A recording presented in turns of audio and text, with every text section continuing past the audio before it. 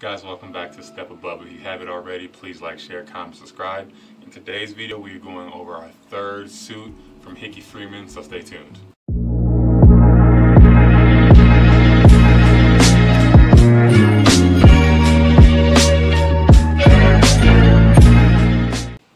This is the third suit from Hickey Freeman, and I decided to do something a little different. I went with a charcoal gray pinstripe suit.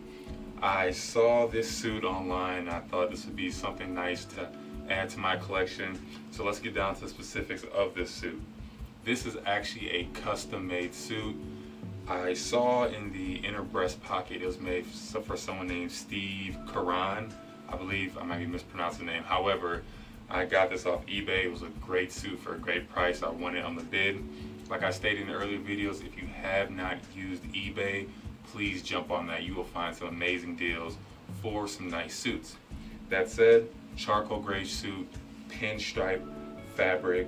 It is a custom garment. However, I'm not sure about the wool construction. I know it's 100% wool, but I don't know if it's a super 120s or super 130s. However, it is a beautiful fabric. I looked up on a lot of forums like Ask Andy online just to get a better understanding of Hickey Freeman suits. You can also check out their website. They have a lot of good information on there. So this is a Madison Avenue model. However, it is a custom garment. You can do the pinch test to figure out if you have a full canvas, half canvas, or a glued construction. This specific garment, since it is custom, this is a full canvas garment. I did the pinch test on this one. It comes all the way down to the bottom of the suit jacket pocket. Again, great construction. It needs some alterations, which we will go through that at a later point, talking about what needs to be done. This just so you guys have a better idea of what this will look like at the end of the alterations period. Another beautiful thing about this garment is that it has peak stitching, and it has it on the lapel all the way down to the hem of the jacket. I'll scoot in so you guys can see that a little better. If you can see, hopefully that's right. If you can see the peak stitching going all the way down, and that's another reference one could use to identify custom garments or a higher quality of a garment.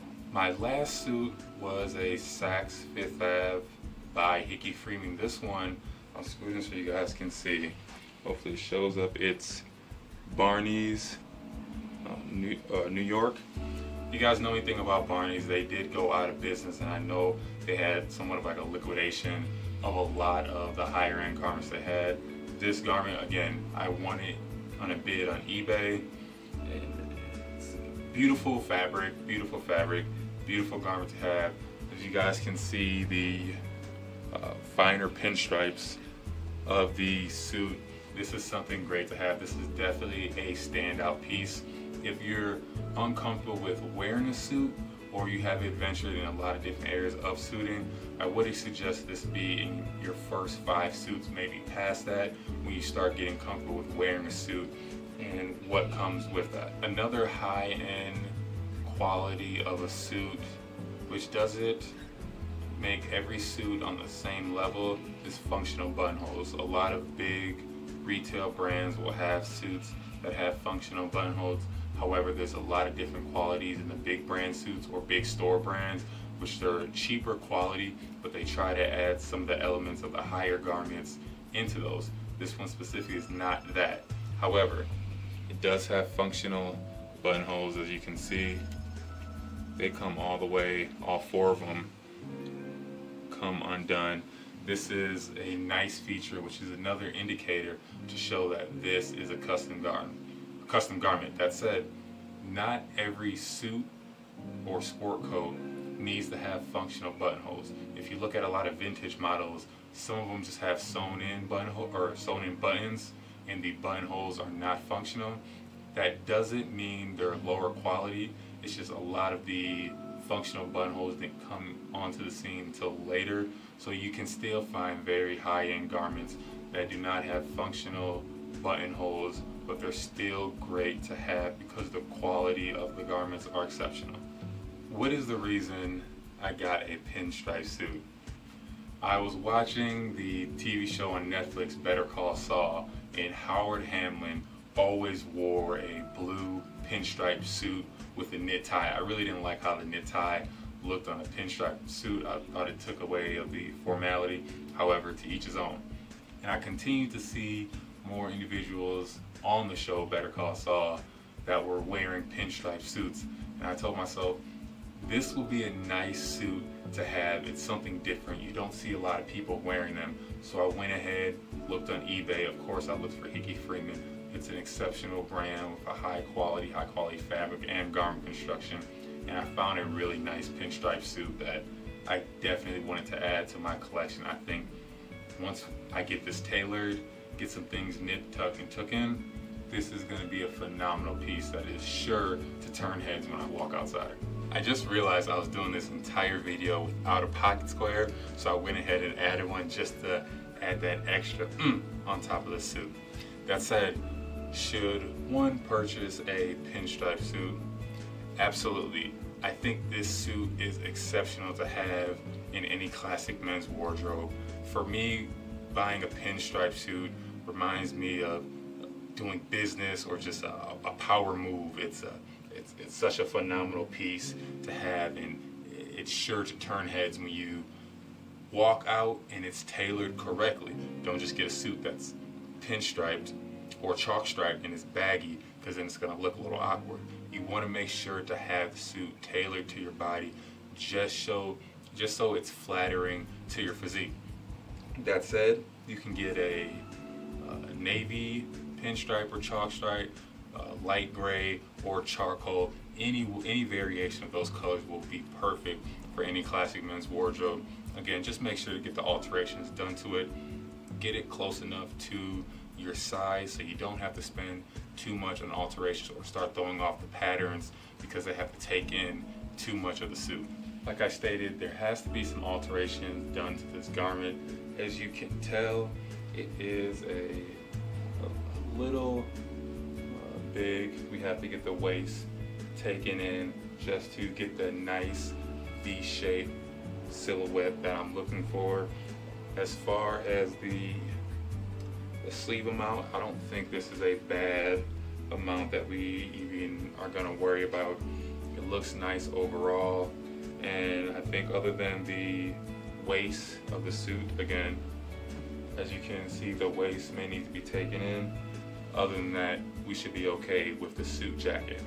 Here are the trousers to the suit, and as you can see, they're a little baggy, especially around the cuff of the shoe. In the waist, we need to take it in maybe 1.5 inches to 2 inches. We are going to get the belt loops removed from these and have suspender buttons put in, just because I don't like my suits to have belt loops. I'd rather either have side adjusters, button tabs, or suspender buttons. If you look towards the bottom, the cuff, if we get these taken up, I think I'm going to have the cuff removed just because I want these to have be a little longer so they can just sit on top of my shoe. I am a fan of cuffs. I do have a couple trousers in them. However, I don't want these suit pants to have trousers. As you can also see, I am wearing a pair of cap-toe Oxfords by Allen Edmonds. These are the black cap-toe Oxfords with Kirby Allison's what are these, Wellington shoelaces in these. These are polished up, look beautiful. Also wearing gray over the calf socks by the Gentleman's Gazette. They have a nice little clock pattern. I would call it medium gray, resonates well with the charcoal gray of the suit. Also the light gray pinstripes go well with the light squares in the over the calf dress socks. I hope you guys have enjoyed this video and the upgrades to the studio. If you have any questions, please drop them in the comment section. Just to go over what I'm wearing today, again, this is a Hickey Freeman custom charcoal gray pinstripe suit. Again, I got it from eBay. I'm also wearing my, so you guys can see that, my vintage Movado Museum watch, again with my signature signet ring with my first initial and last initial pinky ring, and also my graduation ring from graduate school. Bought this for myself as a present. I have a video on men's rings that you can check out in the rest of the video section. I'm also wearing this nice Brooks Brothers tie. This is a light gray with some blue tones in it, all silk tie, just to resonate well with what I'm having on. And I'm also wearing a linen white pocket square just to add to the finishing of the look. Like I stated earlier, I have a pair of Cap-Toe Oxfords by Allen Edmonds and some gray clock over the calf dress stocks by Gentleman's Gazette. If you want to know any more about the items I have, again, drop a comment in the comment section. Thank you for watching, and I'll see you next time.